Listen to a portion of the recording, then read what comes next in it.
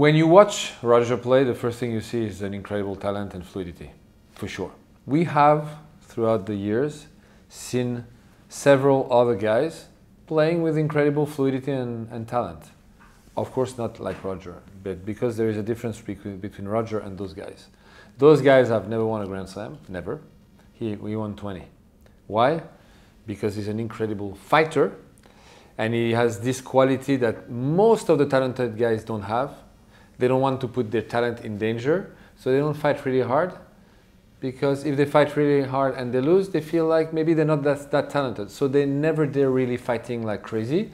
And when they lose, they always think, oh, I could have fought more, and I was probably have won. Roger never had that. He always fought for every single ball in every single match, and he's a real fighter that doesn't look like it because he looks easy. And the second is the work, and that's why also he made this career and not the other guys. Because if he made the career, is because he's an incredible hard worker.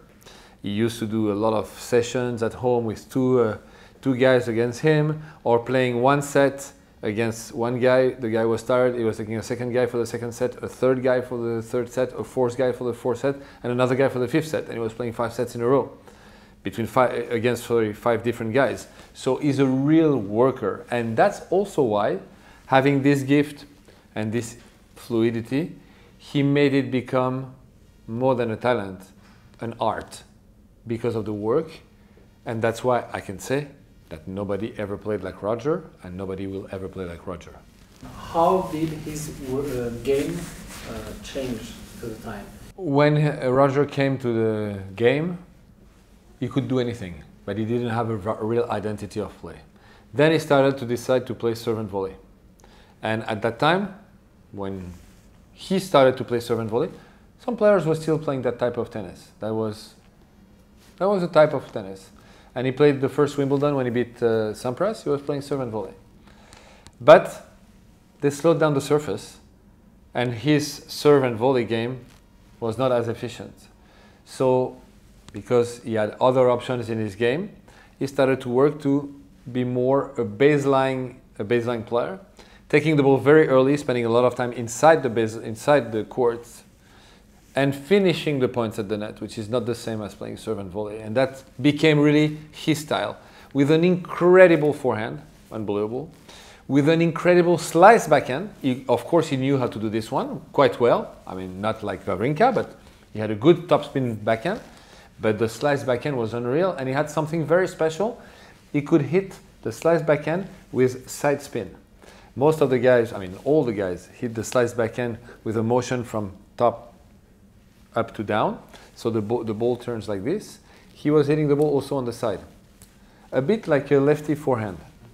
And the ball was turning this way, but also this way. So when the ball was touching the ground, it was taking the opponent out of the court. And he was doing this one, short cross, putting the opponent in the worst position, out of the court, inside the court, but out of the court, and with a very low ball that they can do nothing with except putting the ball back, and then they were done on the next shot.